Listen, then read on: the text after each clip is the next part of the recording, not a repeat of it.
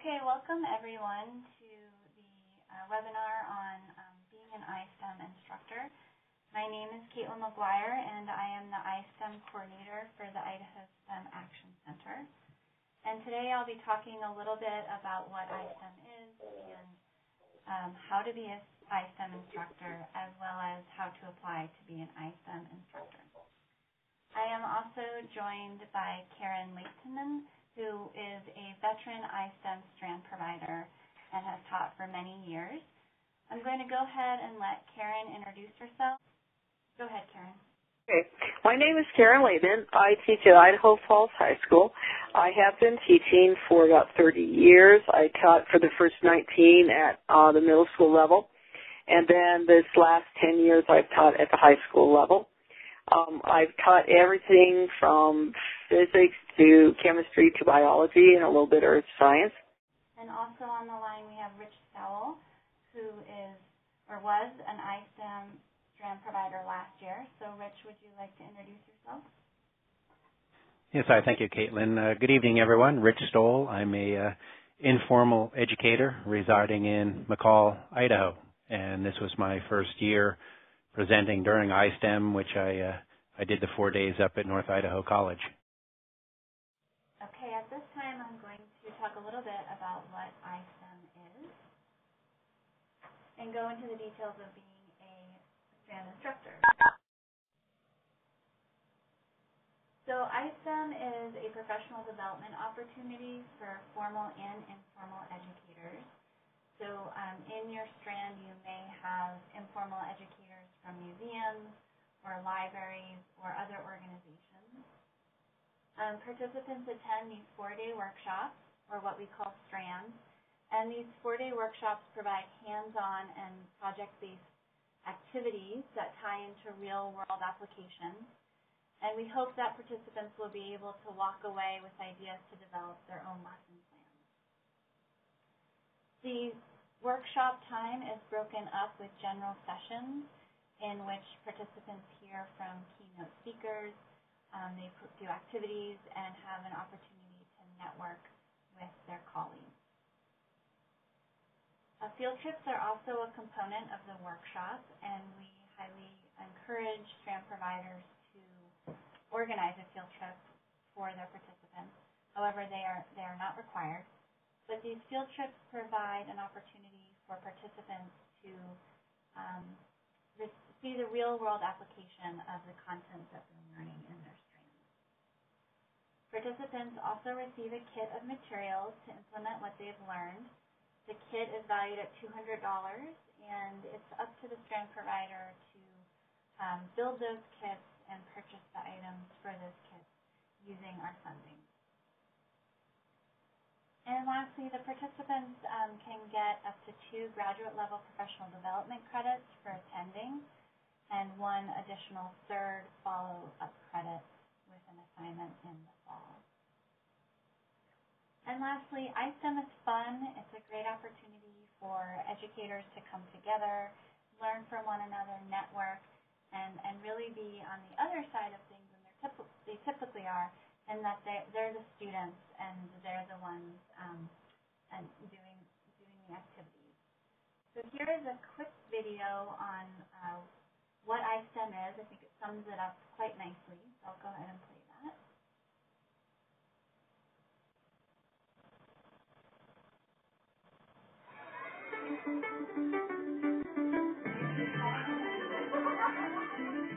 iSTEM is a gold standard in teacher professional development. It gives teachers the opportunity not only to network with teachers from other districts, but they also learn from other educators, learn a new set of skills, and most importantly, they leave with resources, tools, and materials ready to implement this professional development into their classrooms the very next year. iSTEM focuses on inquiry-based problem solving and project-based learning on topics of interest to Idaho, its industries, and their needs. Through the generous support of its partners, iSTEM provides these opportunities to teachers at little or no cost. Institute expenses, materials, and college credits are covered. All of the knowledge I've gained, all the materials I gained, the fact that I haven't had to pay for anything to be able to do this is exactly why every teacher should come and do this iSTEM. In the classrooms of Idaho's talented teachers, these resources enhance learning and expose students to real-world applications of STEM. Scientists and engineers are the world's problem solvers and will be more and better prepared students to solve the challenges of the future. Consider becoming an iSTEM partner and help prepare today's students to become the scientists, engineers, and inventors of tomorrow.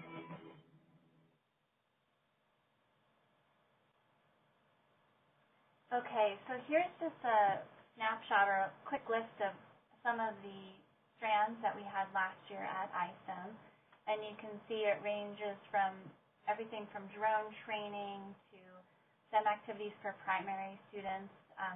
We had a strand last year that did origami to teach math. We also had some makerspace strands as well as an aviation strand and even coding for primary educators. So this is just a snapshot of the 30 strands that ran last year, but I wanted to give you an idea of the range of possibilities for iSTEM. So iSTEM occurs at 6 different locations across the state the last 2 weeks of June. Here are the dates for the 6 locations in the summer of 2019. You'll notice that the top 3 run that 3rd week of June, and then the bottom 3 run that 4th week of June. Sometimes we do ask strand providers to teach at more than one location if they are interested in doing so. So in the application, we ask you to choose your primary and secondary sites and indicate whether you would be willing to teach twice and travel. This is an example of what an agenda looks like at a particular location. So this was at College of Southern Idaho last year. The day typically starts off with a morning session where everybody from all the workshops is together and the participants hear from a keynote speaker or engage in an activity. And then everyone breaks off into their individual individual workshops. And there's about 3 hours of instruction before everybody comes back together for lunch. During lunch, participants may also again hear from a speaker. And then after lunch, you break off into your individual workshops, and you have about 3 hours of instruction before the day comes to an end, and everybody comes back together for the last general session of the day. On the 3rd day, that's typically field trip day. Field trips can be either a half a day or a full day. This is dependent on what you schedule for your strand. You can do more than one field trip. And if you want to do field trips on 2 days, that's also acceptable. But typically the field trip's on the 3rd day. The 4th day, we ask that strand providers provide time for the participants to really reflect on what they're doing and what they've done, so that they can start developing their lesson plans for when they return to their classroom or teaching environment. We also have a survey that we require of all participants on that last day. So the afternoon is really reserved for reflection, lesson plan development, as well as our surveys. This year's theme for iSTEM, so there's a theme every year. This year's theme is project-based learning with a focus on Idaho's standards. We have new science standards that came out, and so we would like the strands to tie into either the science or math standards or any other teaching standards.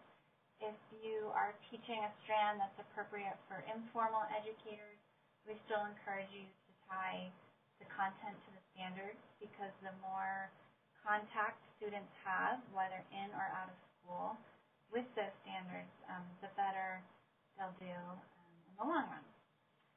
And again, we are going to focus on lesson plan development that 4th day, because the 3rd optional credit will involve the development of a lesson plan.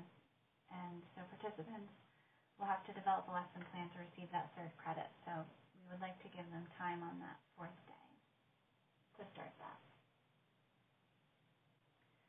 So what does it involve to be a strand provider? These are the key items we look for and that we ask of our strand providers. So you need to provide about 20 hours of instruction time across the 4 days. So again, that's about 3 hours in the morning and 3 hours in the afternoon of each day. The strand instruction should be hands-on, project-based, and tied to real-world applications. And we're really looking for project-based learning this year. You are also required to create a budget for your kits, and you have $200 per participant, so per kit. You're responsible for purchasing the materials, and we will give you the funding for that. And the key part about these kits is that they should be designed so that the participants can return to their classrooms or museums or libraries and easily implement what you have taught them. You are encouraged to plan a field trip. It's not required. These field trips can be to local businesses or industry partners to really demonstrate that real-world applicability of what they're learning in your strand. All strand providers are required to attend our February 22nd training day. This is a full day. It'll be in Boise. We will provide costs for travel as well as reimbursing a substitute for you. There will also be 2 follow-up conference calls in April and May, and those dates and times are to be announced. But this is just to check in with you and provide additional support as you finalize your plans for your strand. We also ask that strand providers review participant applications. So in February, we will open the application for participants to attend ISTEM, and these applications are scored based on a rubric, and we ask that the lead strand instructor reviews 20 participant applications and the assistant strand provider reviews 10. We will use the scores that you provide to place participants into strands. And lastly, when ISTEM is all over, we ask that you provide a final report to us, which is a series of guided questions about ISTEM, and that you return in your receipts and any documentation that we need about your strand. This is an example of a schedule that was set up for a strand last year. This was an agricultural strand. This example is available on the ISTEM website that I will provide at the end of the presentation. I just wanted to highlight a few things about this agenda that are what we think is an exemplar schedule for a strand. First, the strand provider started off the first day asking the participants their perceptions of agriculture. So she was getting an understanding of her participants and seeing what they knew, which is really a great starting point for the workshop. Then she dove into her lesson plan, or lesson number 1, which is inquiry-based. How can we feed 9 billion people in 2050? We are very much looking for these inquiry-based, project-based activities that are supported with hands-on activities.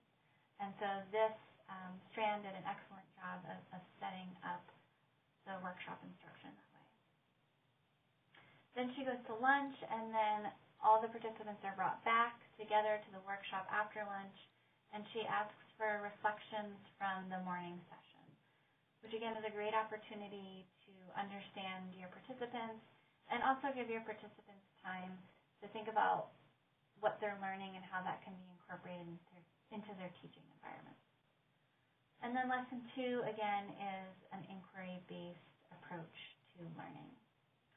On day 3 of this agenda, the strand provider went on a field trip. She actually did 2 field trips. She also invited a speaker into the workshop, which is fantastic. We encourage that as well.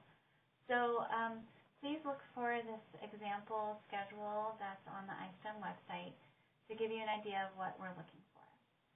This is a very well thought out, fleshed out lesson plan. We don't expect you to have this by when the application is due on December 1st. but we'd like you to know what we are ultimately looking for when it's time for ISTEM to happen in June. In the ISTEM application, you can download this template for the Strand Instruction Agenda, and that we ask you to re-upload it with your ideas in there. So similar to the exemplar agenda that I just showed you, we ask you to list out the activities or lessons that you'll be teaching, a brief description of them, any materials or things that you'll need for that activity, and a rough estimate of the time. Again, we know that every single detail will not be determined right now, but we'd like to understand your thought process and a general idea of what you will be presenting.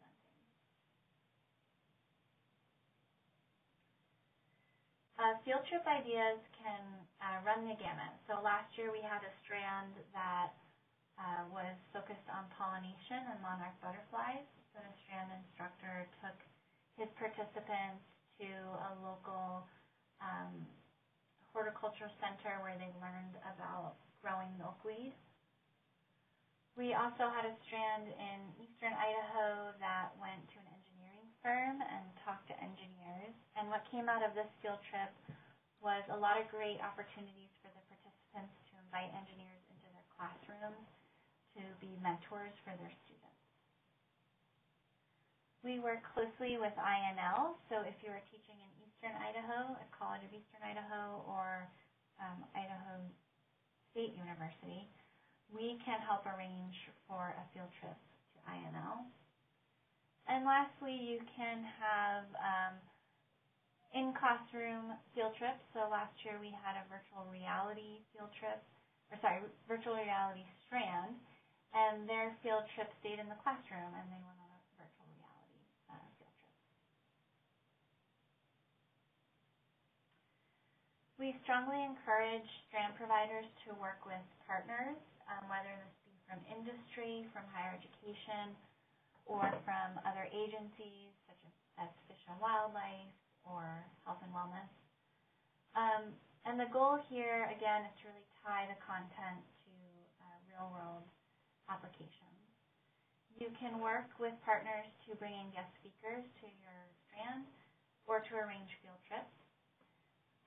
We also have a program if you find a partner who wants to support your kits. So let's say your kit is going to cost more than $200 per person, and you find an industry partner that will support additional money for your kit. The STEM Action Center will match that donation by 50% up to $5,000. So this is a great way to enhance those kits that you'll be providing your participants, and is a great way to partner with industry or an agency. This is a budget template that is in the strand provider application. We ask that you estimate the cost of a $200 kit by listing the item and the cost per item and providing a brief justification or note for that item. Please note that there's a line item for shipping because a lot of strand providers do buy their items online, whether that's through Amazon or other avenues. And so you'll need to put in a shipping cost. You do not need to account for tax. We are tax exempt, so you should not be charged tax for your purchases. If you're going on a field trip that requires a fee, let's say you're going to a museum or going on a tour and there's an admission fee, that cost has to come out of your $200 per kit. And so that can be included in the budget here. And then there's a few additional lines for anything else that you may need. But again, your total amount on this budget should be $200 or less. Participants do expect a full $200 kit, so try to maximize your money and spend your full $200 per kit. And as a side note, if your field trip requires transportation, which most of them do, that is actually provided, those costs are provided by us, so you do not have to include that in your budget template. The only portion of your field trip that needs to go into the budget template is if there's an admission fee for your field trip. So this template is in the application. You download it, fill it out, and re-upload it. So how do you apply to be a Strand provider? You visit this website, sem.idaho.gov/grants, and that gives you access to our portal. You can either create a new account, or if you already have an account, sign into your existing account, and the iSTEM Strand Provider application will be one of the options for you to apply for. If you want to know more information about iSTEM in general, you can go to sem.idaho.gov/iSTEM, and there's a lot of information about being a Strand provider. There is the budget template, the agenda template, there's that exemplar agenda. There's also a fact sheet with frequently asked questions about being a Strand provider. And then if you have any questions at all, please email me. My name is Caitlin. I am the iSTEM coordinator for the STEM Action Center, and I can be reached at istem@sem.idaho.gov. Okay, I'm going to turn it over to Rich so he can just provide some useful tips that he had, or some tricks of the trade. So, Rich, are you there? I'm still here. Thanks, Caitlin. Yeah, so as I mentioned earlier, I was a first-time Strand provider and an informal educator.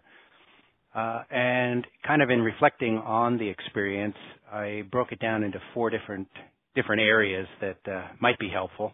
The first one, of course, is the time and the effort that it takes to submit your application and put together all the materials you need to be a Strand provider. And sometimes it can be easy to underestimate how much time that might take. In my particular case, most of the materials I had already, but they were in smaller chunks, individual little units that were delivered in different venues.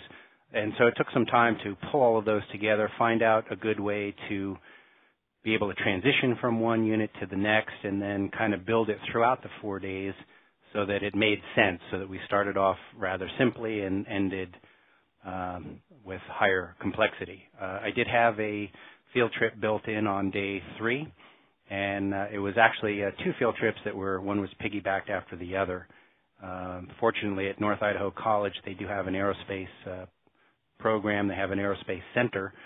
So since this was through the lens of aviation, we did take a field trip and visited the aerospace center, where the participants really got some hands-on. We all got to bend some sheet metal, and everybody bucked some rivets, and we watched a destructive test on some composite materials that were laid up.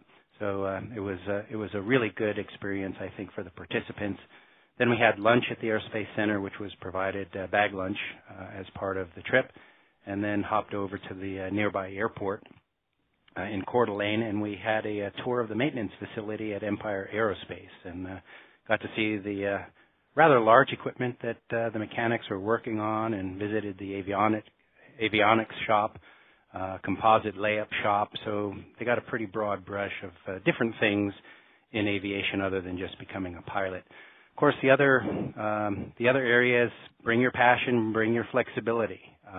In my case, as an informal educator, teaching teachers who are in a classroom setting, I obviously brought my passion for the subject that I knew about, but I was also flexible enough to try to learn who the participants were and have them bring their experiences into the mix as well, and have them kind of share their experiences, how they might take some of the material that I was providing to them and incorporate it in their classrooms, maybe similar ideas that they were doing that we could share. So I think I learned as much from them as hopefully they learned from me. The next one was to build in breaks and movement. And so we did have a lot of experiential activities that were built in, but but also each morning and right after the lunch period, we made sure that we got up and moved and did something totally different. Fortunately, one of our participants was in health and fitness, and so the weather was nice. We would go outside, take a break, just totally get out of the classroom environment, do something totally different. We had some outdoor games that we did, some outdoor stretches. So I think that was important, just to break that up, change the mindset a little bit, and then come back in and feel a little bit more energized. And I also mentioned the hands-on field trip. So get to know your participants, tie into their knowledge and experience. Get a field trip if you can, because I think that's a really exciting part of this whole process.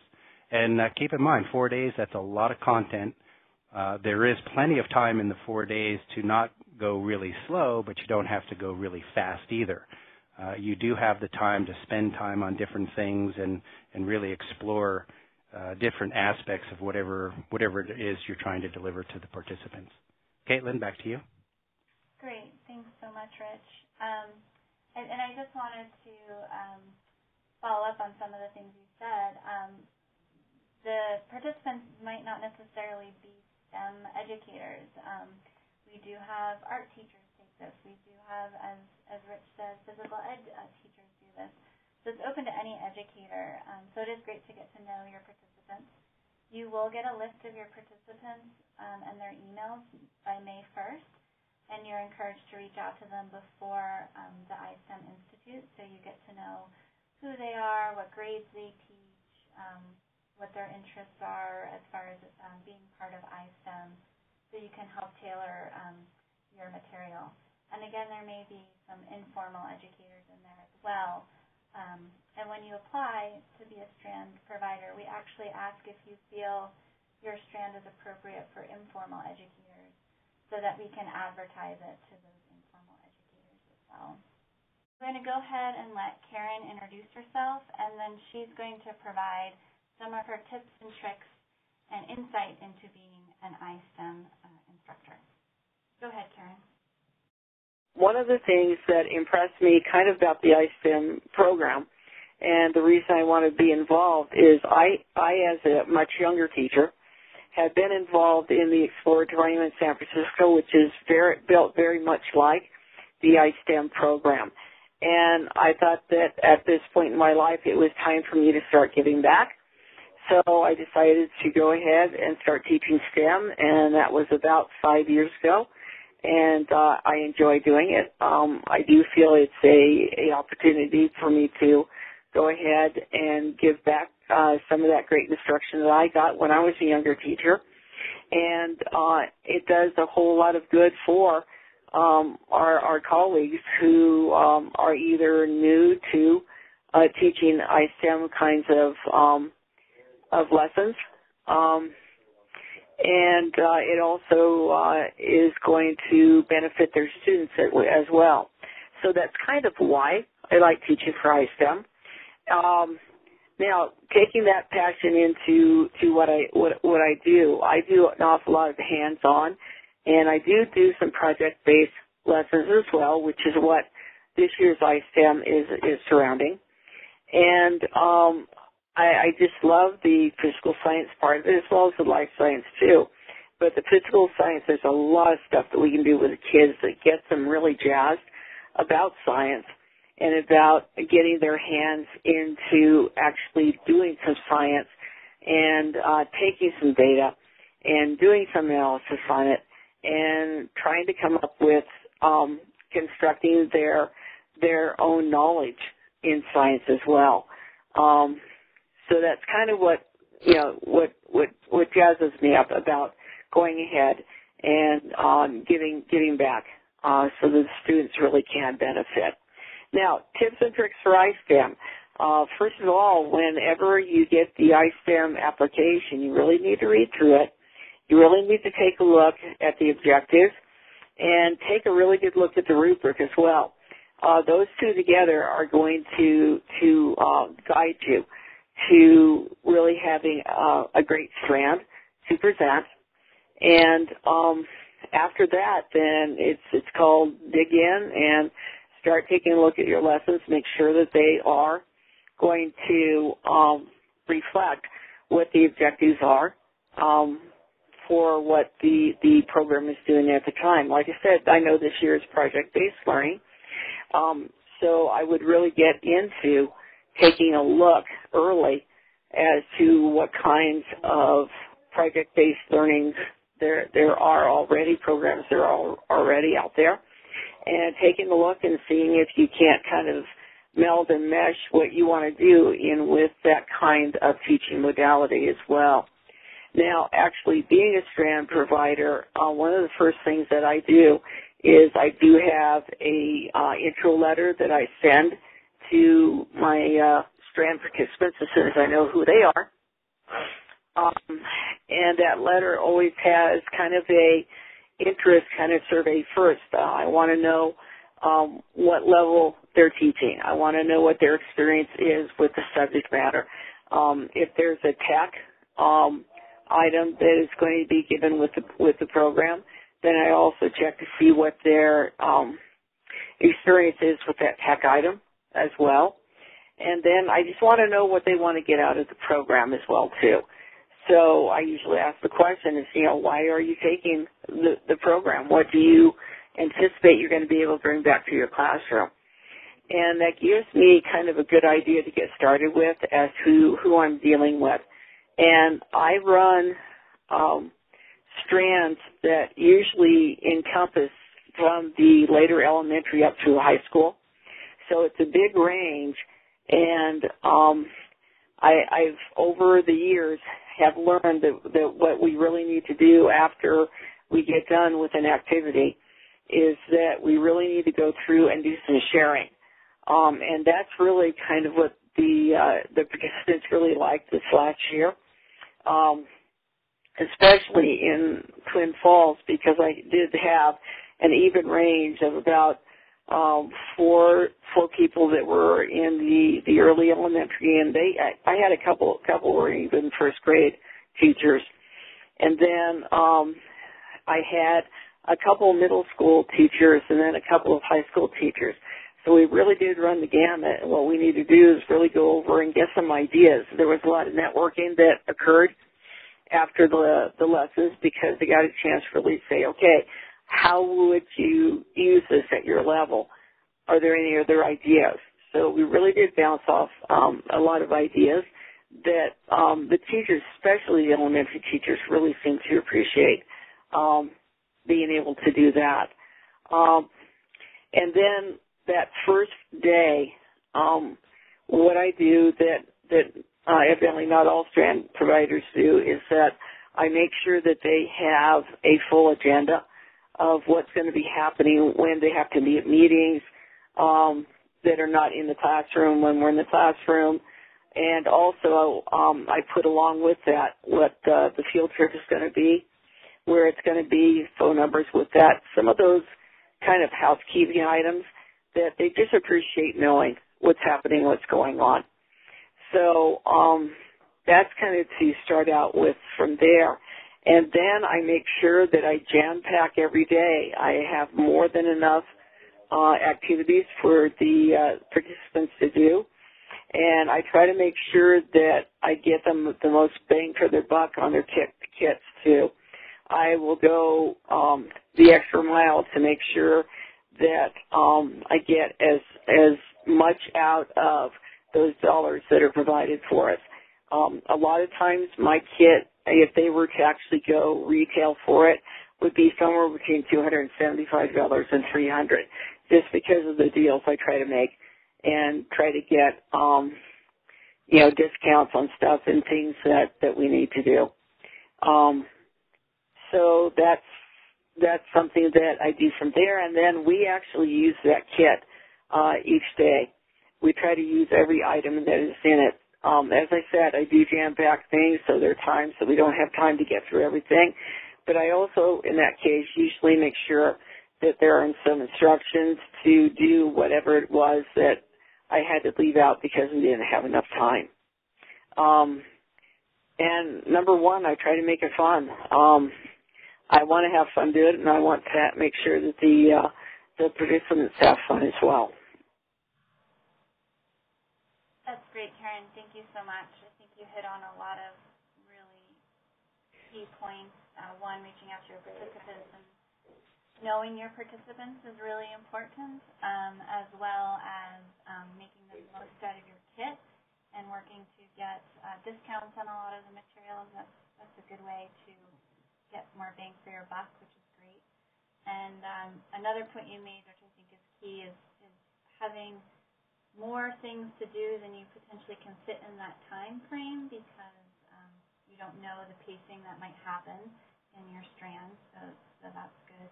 And then I really liked your point about time for reflection and networking, because we find participants really value that time, especially getting to know other educators who may be teaching in similar size schools and things like that. So great. Thank you so much. Is there anything else you'd like to add? No, I think that's just about that. Other than, if you get to go ahead and be a strand provider, it's a great experience. You get to meet a lot of really great people, and it just is fun to do it. So by all means, go for it. Thank you so much, Karen. Now, let me just stop here and see what questions we have. And I see we have a question. Can part of the purchase kit include an account to a service? If you are referring to a field trip cost, yes, that is part of your $200 for each kit, or any sort of service involved. And if I didn't answer your question, please let me know. Okay, Diana is asking, since it is Ed Standards based, will we target a specific grade or range of grades? You choose the grades that you would like to target. So if your content covers K through 12, then it covers K through 12. If you feel your content is better for just K through 3 or 6 through 8, you put that in your application.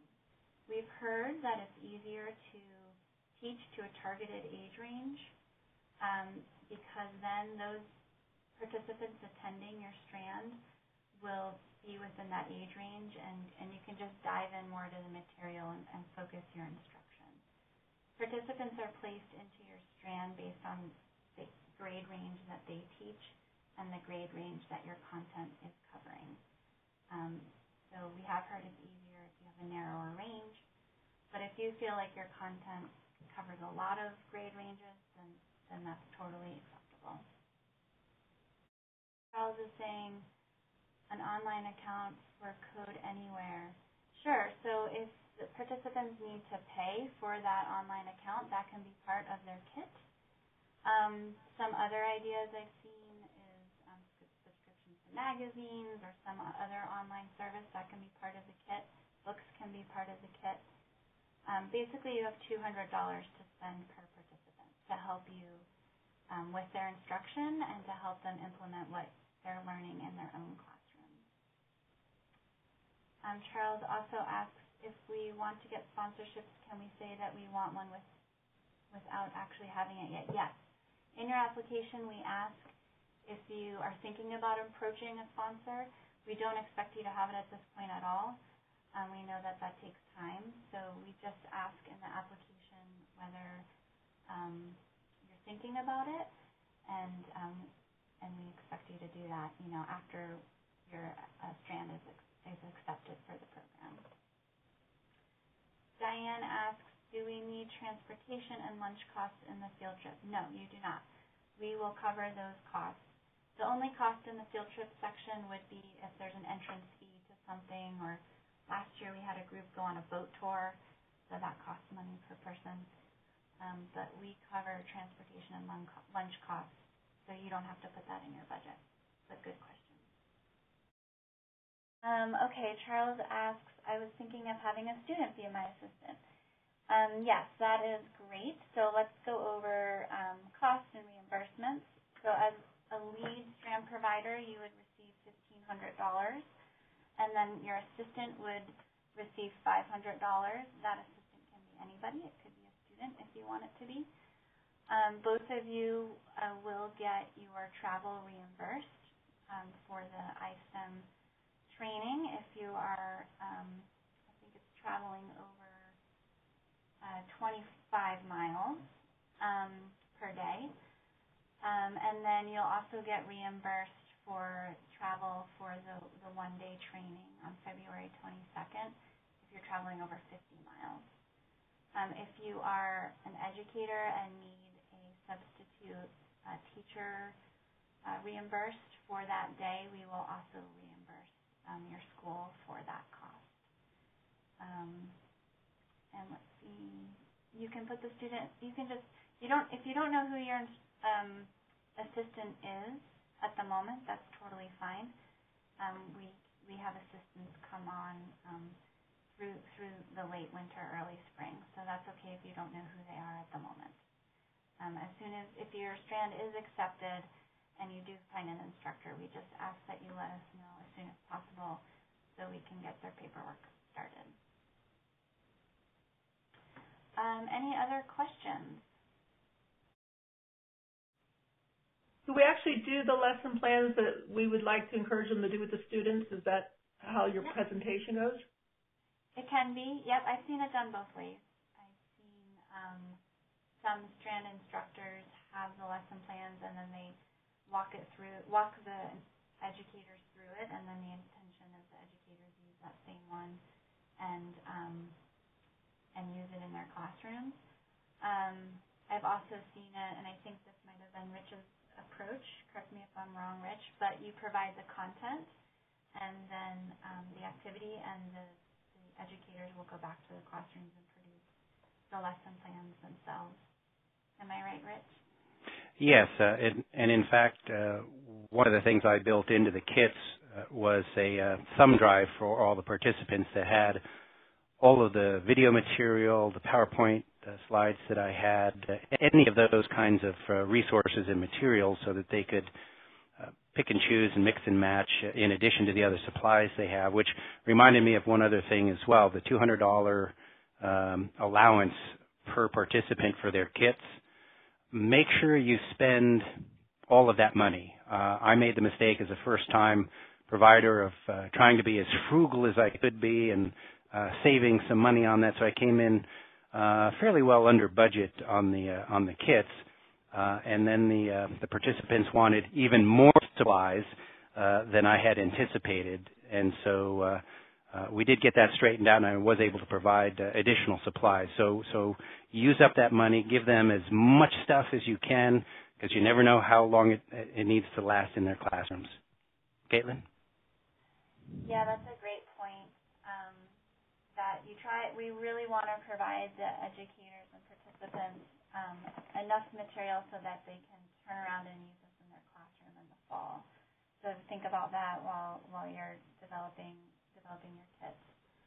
And again, we are also encouraging strand providers on that last day of your strand to give the participants time to reflect on what they've learned and start to develop their own lesson plans, or start to think about how they're going to implement the lesson plans that you're showing them into their own classrooms. They do have about a 2-month break or a month-and-a-half break until they get back into their classrooms.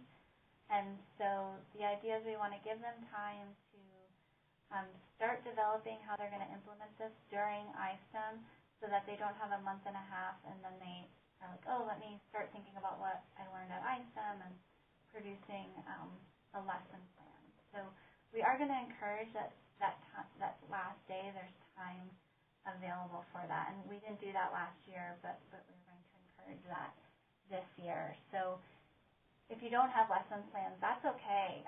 Just providing the content and the activities and allowing the educators to do what they do best, which is come up with creative lesson plans that they can gear towards their students. Any other questions or comments?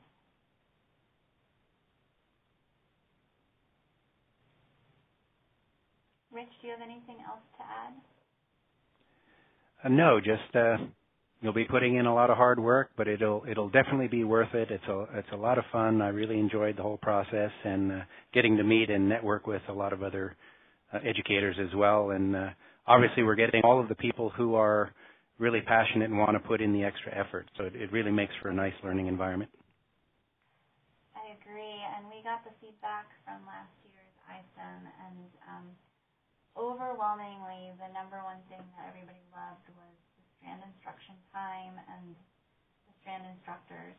So as Strand instructors, you're really key and integral to ISTEM, and so we appreciate your interest in doing this. And my role with the STEM Action Center is to help support you and help you develop your strands. So please reach out if you have any questions about the application process, about developing your strand, whether you're questioning approaching an industry partner or thinking about a field trip, anything like that, please reach out to me. That concludes the presentation. Thank you.